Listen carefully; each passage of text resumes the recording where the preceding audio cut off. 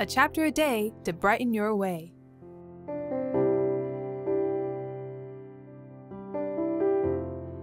Mighty warrior Gideon.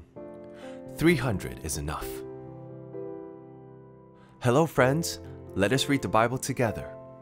Today we'll be reading Judges chapter 7. When Gideon understood God's will, he started taking action. Gideon began by tearing down the local idols and was now preparing to assemble an army to attack the Midianites and save Israel from their suffering.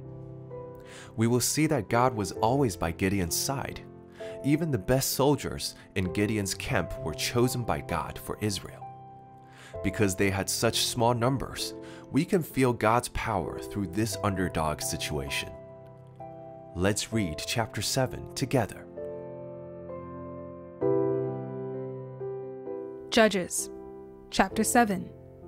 Then Jerubbaal, that is Gideon, and all the people who were with him rose early and encamped beside the spring of Harod. And the camp of Midian was north of them by the hill of Moreh in the valley.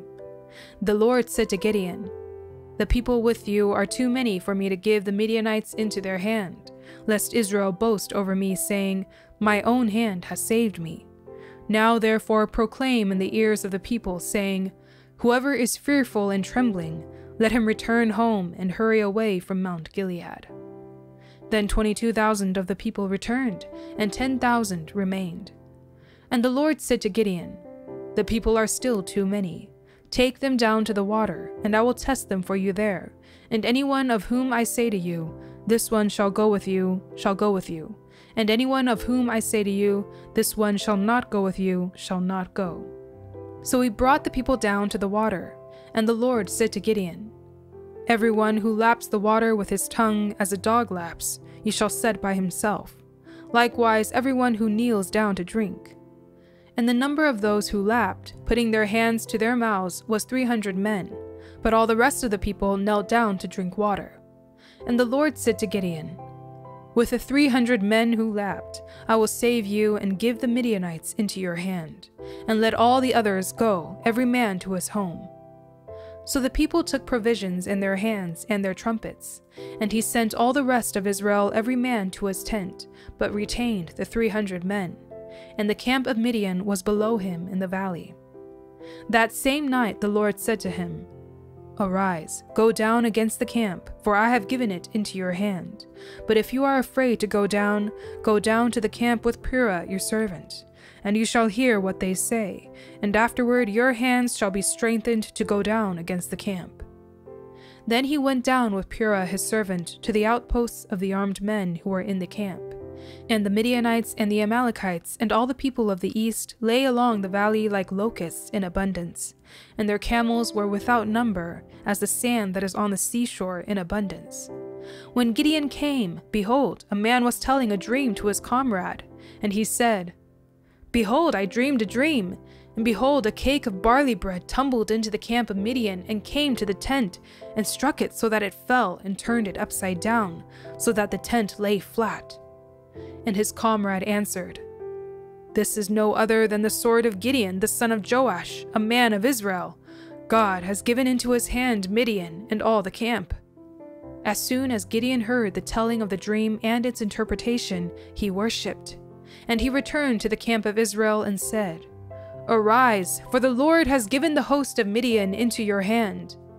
And he divided the 300 men into 3 companies, and put trumpets into the hands of all of them, and empty jars with torches inside the jars.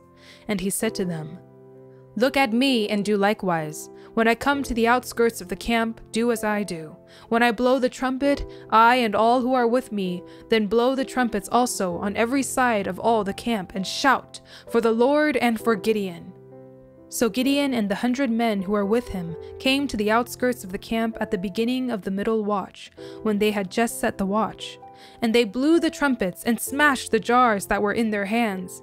Then the 3 companies blew the trumpets and broke the jars. They held in their left hands the torches, and in their right hands the trumpets to blow. And they cried out, "A sword for the Lord and for Gideon!" Every man stood in his place around the camp, and all the army ran. They cried out and fled.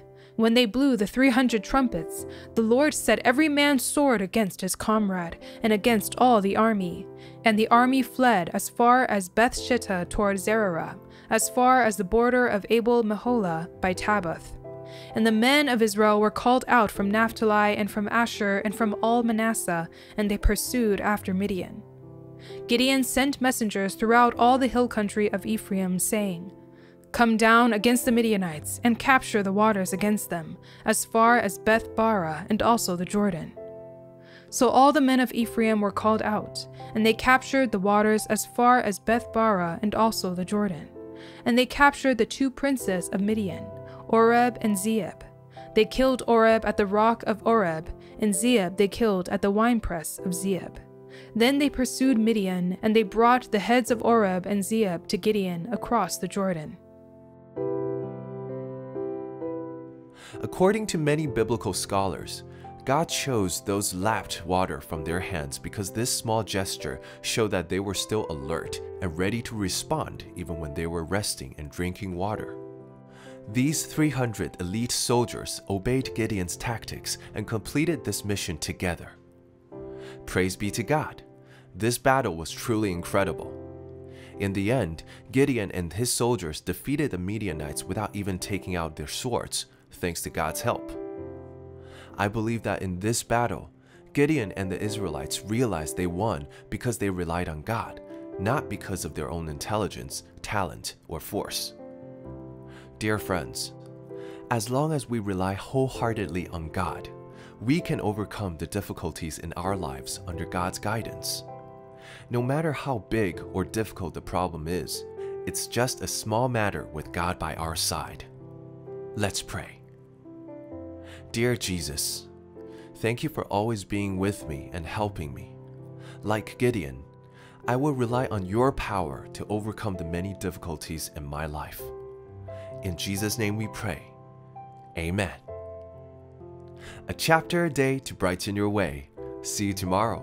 Jesus loves you and I love you too.